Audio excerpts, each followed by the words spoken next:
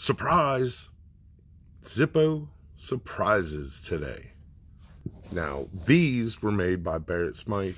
Well, made by Zippo, but they were designed by Barrett Smythe back in the 90s. Some of them, I think, extends to the early 2000s. But most of them are in the 90s. Like this one here, that's a 97. But intricate, really nice designs. Big plates on the front of them. As you can see, every one of them has a scene on it. And then you open it up and it reveals something. In this case, it reveals the king. All of them. Super nice. You have the pool player, where it's a rack, and then he's shooting the 8-ball in the corner when you open it up.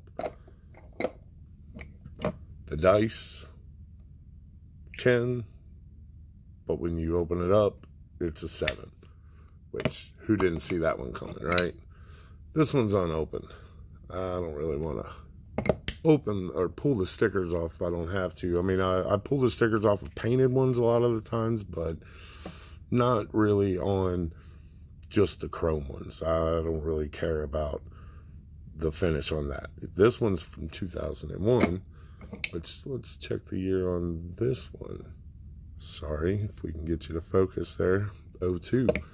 02 looks like it's probably the newest of them all. And then the full house, hiding the ace under the hand. That one I always really thought was a really cool one. But this one's probably my favorite one. First off, I always like brass Zippos. I gravitate towards brass Zippos more because I love the brass look on a Zippo more than a chrome. But it's not as intricate as the other ones. It's just, you know, a buckle going in there, showing a seatbelt. And these were mainly made for, like, I think law enforcement gave these out when they started those buckle-up campaigns in the 90s and stuff like that. And this one's from 99. One of them I have, I think, it even says, there we go. Well, that's not law enforcement, but, you know, I'm sure they probably went in on it together or something like that. Either way, I really like that. I think it's probably because it's relatable. Everybody's seen a seatbelt before, and you have this here, and it's just really cool looking the way that it's a seatbelt. It looks like a seatbelt. And then, you know, it looks like a closed seatbelt now. I don't know. Maybe I'm just easily amused. But that one's probably my favorite one. I like them all because the surprise ones are fairly rare. They're getting rarer. You don't see them as much.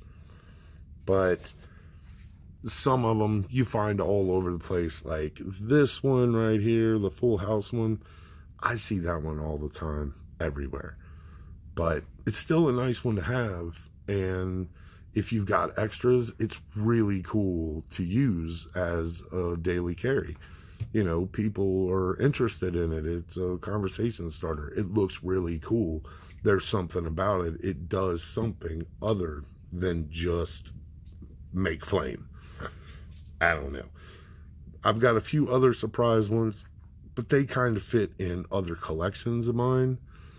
And, you know, I'd have to find them and stuff like that. But regardless, these are what I have here. These are what I have in my surprise collection.